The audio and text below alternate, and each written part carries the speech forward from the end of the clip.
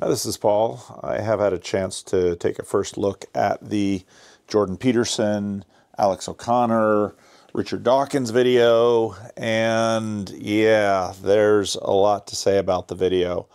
On Twitter, I posted Strawn. Some of you might remember him from Bridges of Meaning and early days in the community. He had this great little screen capture from Twitter. Alex O'Connor writing, "I never felt more like the corpus callosum," which is the part separating the right and left hemispheres of the brain. And Evan Taylor Fishing 7603 had another great comment. Peterson, "Well, this interview really kills two birds with one stone." Dawkins, "That's ridiculous. We aren't killing any birds. We are sitting here talking." And that hits a lot of what that conversation was like. I didn't know. So one of my first thoughts with respect to the conversation was the fact that if you're going to have a difficult conversation, you're going to need to have a relationship that bridges the distance, because otherwise people are, Richard Dawkins in this case, way too defensive with respect to his ideas, his status, and his reputation. And, you know, there are many parts of the conversation where he's just simply being obstinate and pedantic. Whereas I think if with a little better conversation, with a little better relationship, maybe they could have gotten farther. Now, Peterson is in many ways just sort of pleading, trying to get through. There are many parts of the conversation when Dawkins and O'Connor just sort of gang up to play the fundamentalist modernist game. And Peterson needs to figure out how he's going to answer those kinds of questions quickly to get them off the table. Now, I think it's not, Alex O'Connor clearly understands Peterson with respect to his answer about the questions about historical, physical relationships, and just continues to sort of want, and Dawkins just continually peppers, "Do you believe in the resurrection? Do you believe in the virgin birth?" And there are ways to deal with those questions quickly and effectively, and Peterson just hasn't figured out how to do that yet. But that has nothing to do with the truth value, and what I care about is the truth value. I see no truth value in the claims of Christianity, the virgin birth, the resurrection, the miracles. Do you believe in any of those? Do you believe Jesus was born a virgin? As I said before, there are elements of the text that I don't feel qualified to comment on. My experience has been that the more, I know from a metaphorical perspective and from a mythic perspective what the story of the virgin birth means, and I accept that. I know, for example, that any culture that doesn't hold the image of the woman and infant sacred dies. And I don't know how that needs to be expressed in a form. Is it true, though? Do you mean that you don't know? Well, let me ask you about that, because truth, this is something I talked with Sam Harris about too. Truth, as we know, is a tricky business. Do you think there are differences in the truth claims between different writers of fiction? Like, is Dostoevsky more profound than... No, well, I wouldn't call fiction truth claims anyway. I mean, these are...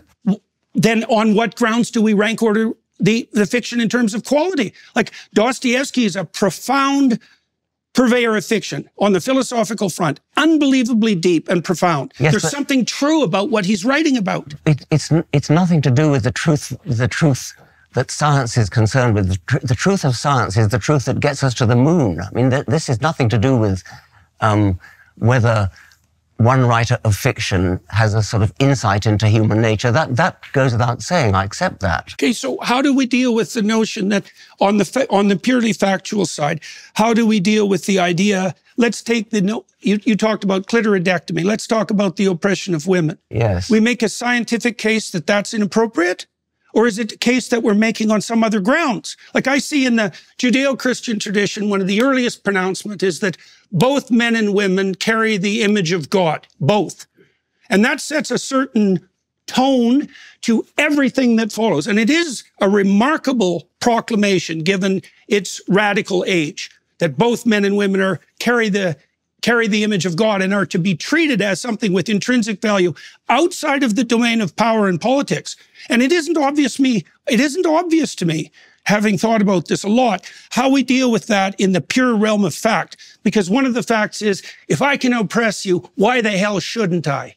Yeah, my job is to keep things on track here. I think there are a number of questions which Professor Dawkins has asked quite directly that we still haven't really heard an answer for. Okay. And Professor Dawkins asking about the virgin birth. You started talking about metaphor, you started talking about myth. I think anybody listening to this conversation will understand that maybe a society that doesn't believe in the virgin birth won't work. Maybe that's the predictive power that you're talking about. But I think you must understand that when Professor Dawkins is asking you, do you believe that Jesus was born of a virgin?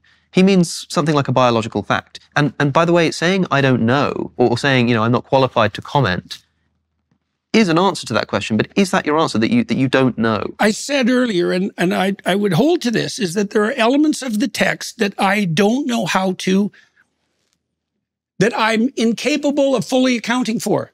I can't account for what the fundamental reality and significance of the notion of the resurrection is. My knowledge just ends. Sure, but I know that whatever happened as a consequence of the origination and the promotion of the Christian story was powerful enough to bring Rome to its knees and demolish the pagan enterprise. So there's some power in that story that's remarkable. Let's stick to the virgin birth. Yes. Yeah. And, well, the virgin birth results from a mistranslation of Isaiah. You know that.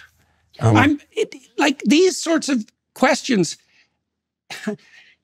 what would you say? They don't strike me as, they're not getting to the point. I know the that. story I know has you a think purpose. that. Yes. Well, and look, I understand that there's perfect reasons to debate this. I know that, and I know that your question is more than valid, but it's beside the issue as far as I'm concerned, and it's partly because, well, when we started this conversation, I said, for example, that it appears to be the case that a description of the structure through which we see the world is a story.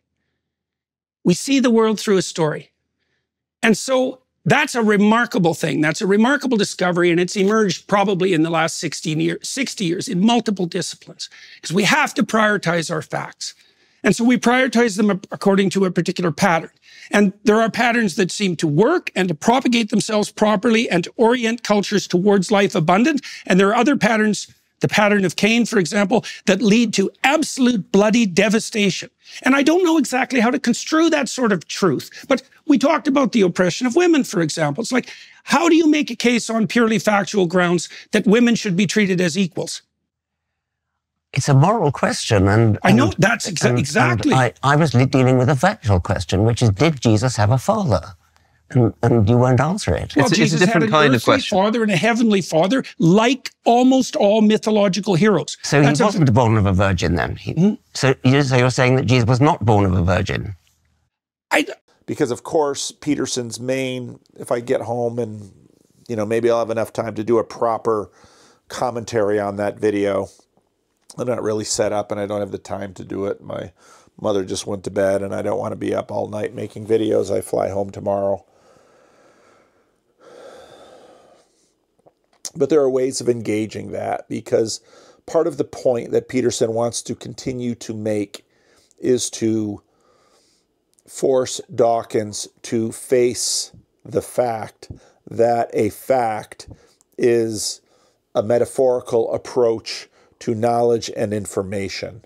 And that is the main point that Peterson and the cognitive scientists are making, that even in the way that Dawkins is peppering Peterson with respect to miracles, the virgin birth, the resurrection, the naming of Cain and Abel, all of this.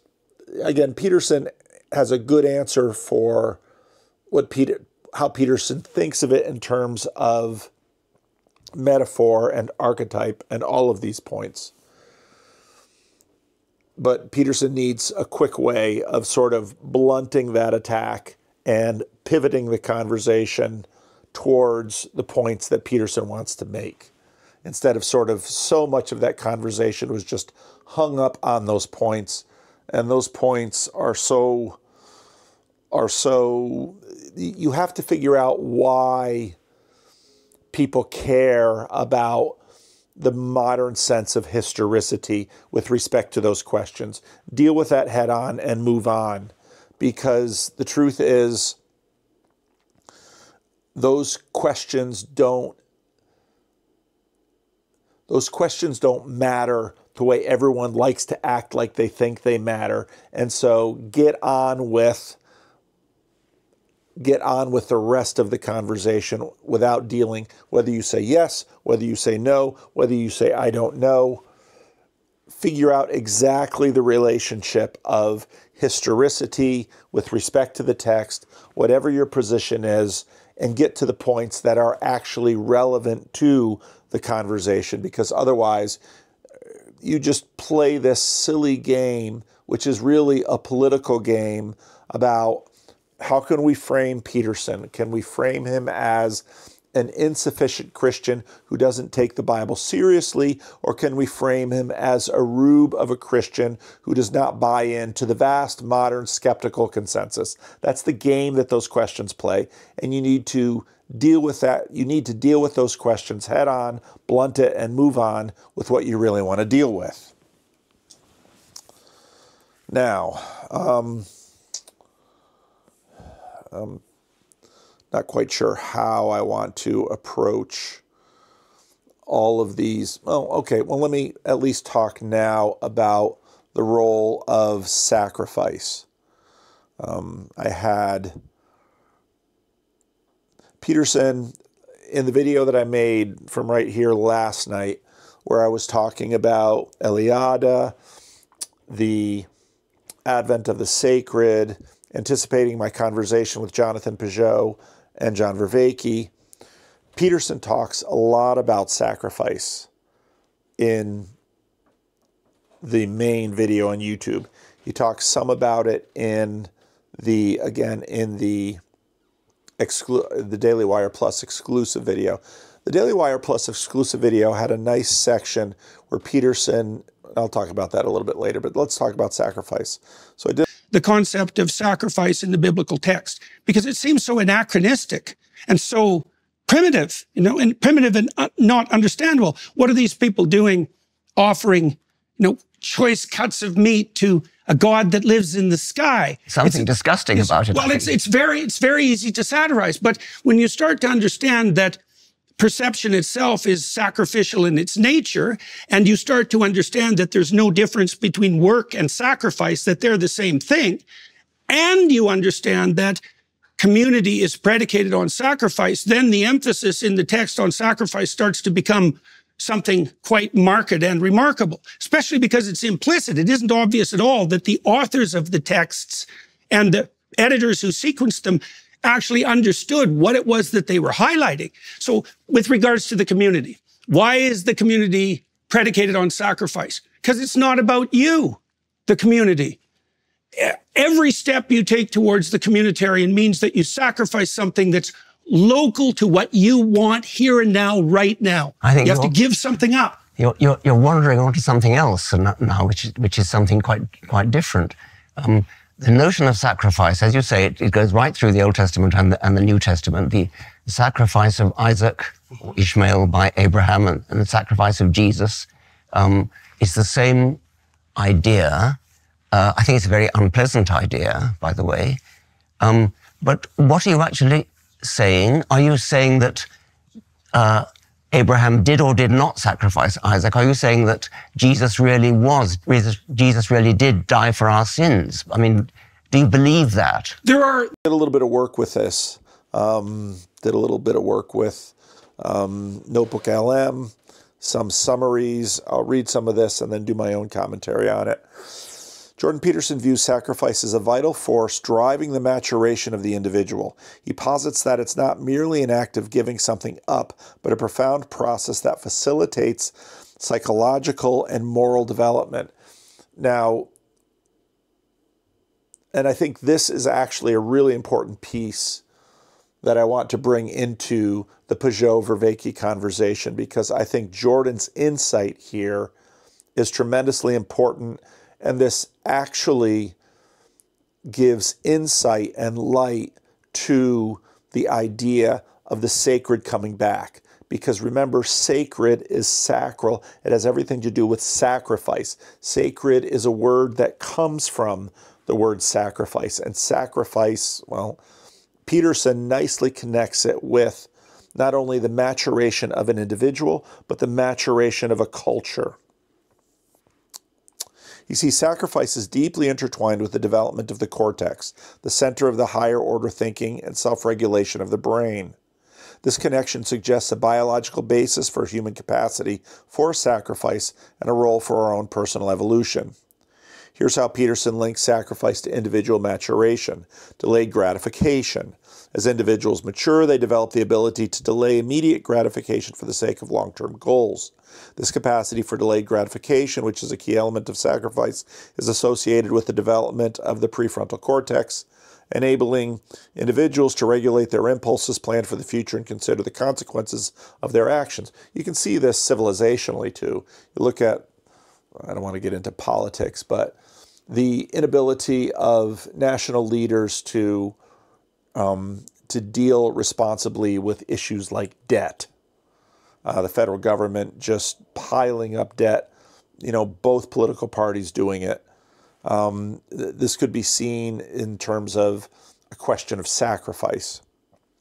Shifting from self-centeredness to an ethos of care. Peterson argues that sacrificing immediate desires for the sake of something larger, like a future goal or the well-being of others, marks a shift from self-centered perspective to a broader ethos of care. This expansion of concern beyond the immediate self signifies a crucial step in moral development, allowing for the formation of deeper relationships in the pursuit of higher purposes. Embracing voluntary challenge. By choosing to confront difficult situations and overcome challenges, individuals engage in a form of sacrifice that strengthens their character. This voluntary confrontation with hardship, akin with exposure therapy used in psychotherapy, allows individuals to test their limits, develop resilience, and gain a deeper understanding of their capacity. Dying to the old self, connecting to a higher order. And I think this is that's a nice key nexus that Dawkins and Alex O'Connor should clearly be able to understand if they want to get beyond the modernist fundamentalist fight.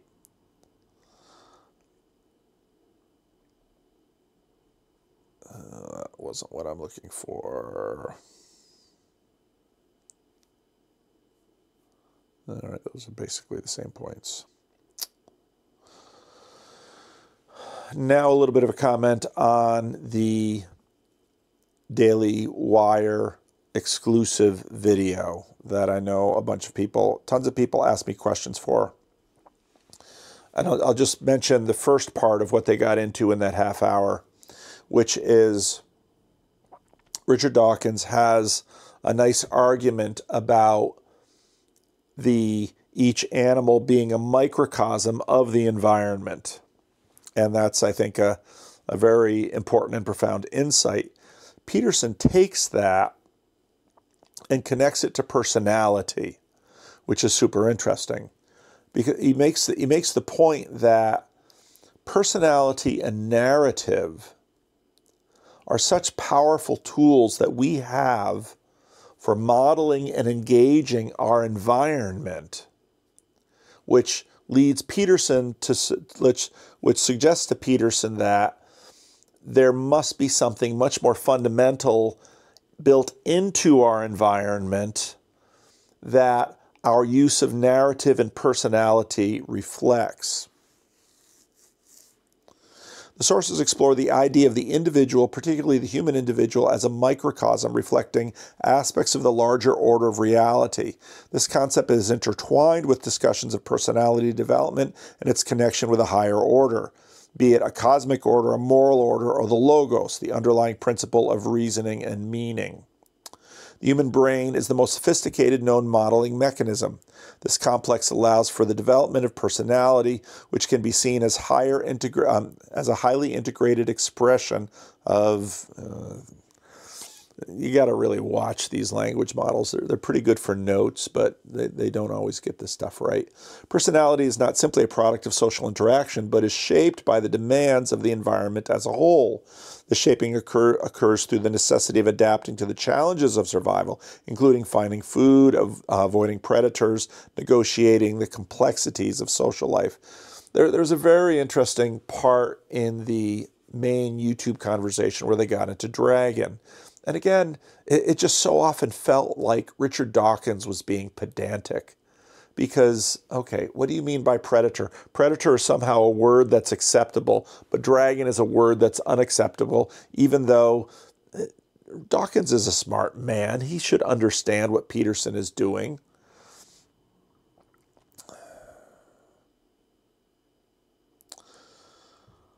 The violation of the story of Adam and Eve is interpreted as a narrative for human relationship to this higher order. The forbidden fruit symbolizes the temptation to overstep the boundaries of this order, to assume we can control and manipulate it to our own purposes. The violation of this order leads to a state of chaos and suffering symbolized by hell, casting out of the garden. The sources suggest that the human capacity for personality, with its potential for both good and evil, reflects the higher order in a unique way. The moral dimension of personality is reflected to the archetypal patterns of mythology, which depict the struggle between order and chaos. So often, Dawkins will say things like, well, I like facts and you like mythology. And what's so amazing is that again and again in the video, Richard Dawkins, who keeps wanting to go back to fact, simply expresses the reality by virtue of personal preference. You like this, I like that. You like this, I like that. And it's like, okay, well, what happens to your facts? And I think Peterson, this clearly, Dawkins is someone that Peterson doesn't have a lot of access to. So Peterson wanted to get the most bang for the buck in this video, but there simply wasn't as much time to do it. And Jonathan Peugeot had a really clever retort on Twitter with respect to the thing. If only Dawkins would take a few more sips of his own meme theory, we could have a conversation. But until then, I'll let Jordan Peterson continue to hack away at an iron statue with feet of clay. It's, yeah. And as with the Sam Harris conversations a number of years ago, people are going to interpret this according to the mooks and the knights. The mooks will cheer their knight and on and on. But, and of course, you can easily frame this video in that light as well. But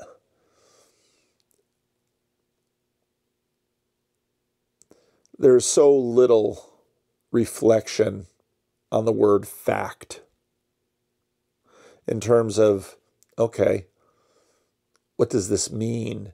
How does what we now know about attention and value impact what we see as facts, how we arrange facts, the narratives we construct with facts?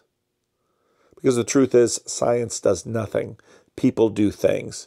And almost every person that is out there wanting to say fact, fact, fact, fact, has to try to employ these facts in narratives.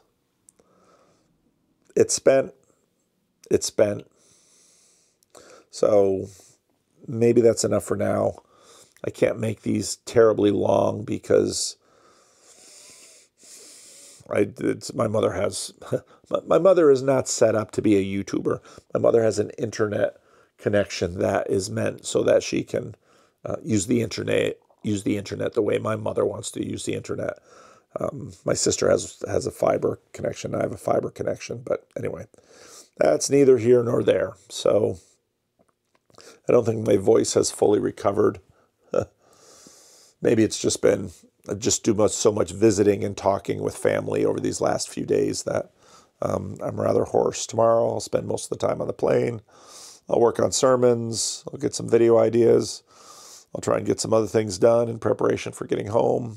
And yeah, maybe if I have some time I don't have a lot of time in airports tomorrow, maybe I'll make a membership video or two. We'll see. So anyway, first thoughts on the latest Peterson, Richard Dawkins conversation. So leave a comment.